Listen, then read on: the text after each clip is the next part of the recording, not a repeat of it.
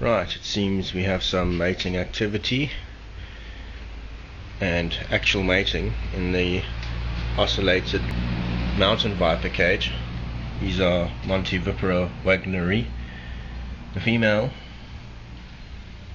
is being mated with by the male, and she's very restless, and she doesn't stop moving around the cage, and she's dragging the poor little guy all over the cage with her, and he just keeps submitting and reversing and bucking to her every beck and call of wherever she goes. It's quite a funny situation. And at the same time, we've got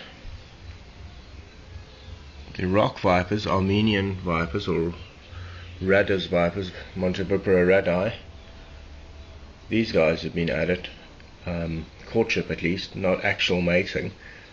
I have a funny feeling the female is waiting to shed before she actually submits to the male's advances, so we might have to wait for that, but I'm keeping a close eye on them.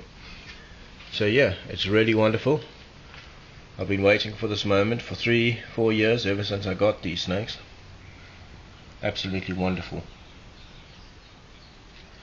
Really excited. You can see the male rock viper jerking his body around the female. That's his courtship maneuver. Bobbing his head around and jerky movements.